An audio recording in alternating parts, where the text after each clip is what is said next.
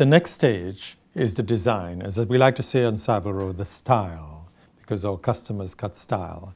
And here is the style that we're going to make our jacket in. Now, for the very, very first time, exclusively to you and all who are doing the mastered course, I'm going to allow you to use my signature style. Here, based with a 24 karat gold stripe on a Super 150s cloth. What is actually different about this style is the lapel details, the pocket details, and the handcraft tailoring, which I will point out to you now. The outside chest pocket is cut in harmony with the shoulder line. The lapel, the width at the top, with a real flower hole, with a loop at the back to accommodate the stem of a flower, should your customer wish to wear a flower, follows down to the button one styling, well balanced when it's unbuttoned, stays together, and then follows through to the side pocket detail, which the pocket line begins below the waistline. So when the pockets at the sides are occupied, it builds the hip up. When the inside pockets are occupied, it builds the chest up, does not interfere with the waistline. So what we're trying to do is create the optical illusion, if you like, of a small waist. So we do not bulk the waistline. Follows through to the side here, real buttonholes on the cuffs. Functional. They can all be unbuttoned.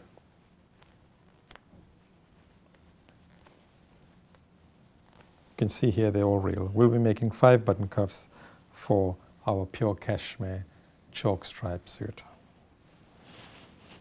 The inside of the garment, you see a touch of fun, expressing a bit of personality here with the fancy lining, but the lining actually coordinates with the blue on the suit. 2 inside pockets. What we'll be doing in addition is giving you a ticket pocket on the left facing for business cards or mobile phone and so on.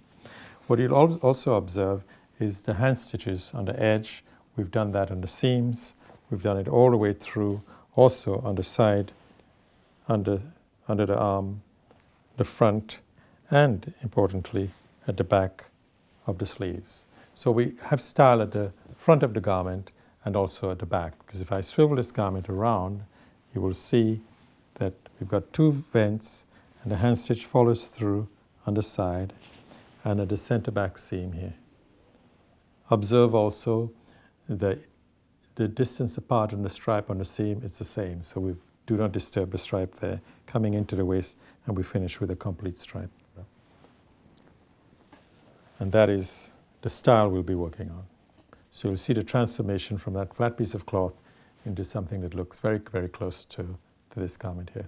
I noticed the flower hole in the lapel is different to the one on the cuffs. Is there any reason for that? Well, I discussed earlier on style. The difference between style and fashion is that style would last a lot longer than fashion. Fashion is to discredit what you have so you can go out and buy something new.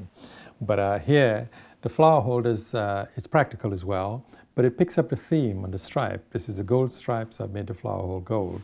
But it also picks up the theme of the lining here. So it coordinates and adds a touch of interest. No one wears a flower anymore on their lapel, but I still create a feature. For instance, the one I'm wearing is multicolored.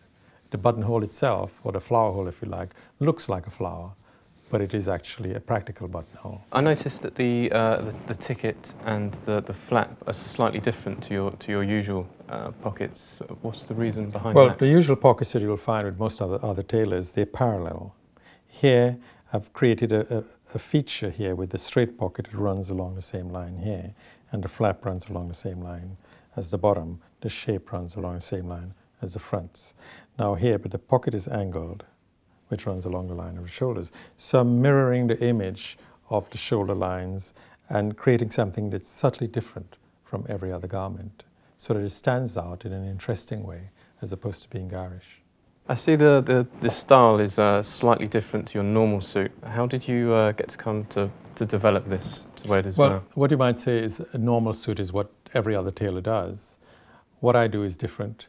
I first developed this style a very, very long time ago, actually. It's around about 1977, when I entered a competition as a very, very young tailor competing against all the tailors in the land at the Merchant Tailors competition. I wanted to produce a suit that was different to everyone else's. And I wondered, how can I make it different? Because these are really fine tailors that's been doing tailoring a lot longer than I have been. And so I decided to take the conventional style and personalize it in a way that would make it outstanding in a very, very subtle way. And I did it with the outside chest pocket. I did it with the effect of the flaps. I changed the parallel lines, which everyone else does, and so that I'll make it interesting, so that it'll be observed, it'll be commented on.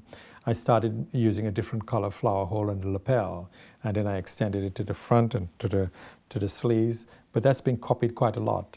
And so what I decided to do more recently is to get a thread colored exclusively for myself, so I can make a flower hole like I'm wearing. It's actually very different. And so this is how I distinguish my style. I continue to innovative ways of making our style distinctive. And here I'm sharing with you all of the subtle changes I've made by transforming the conventional suit into something that's very, very personal. The next stage is to take you through the entire process of how to handcraft a garment that's going to look very much like this one.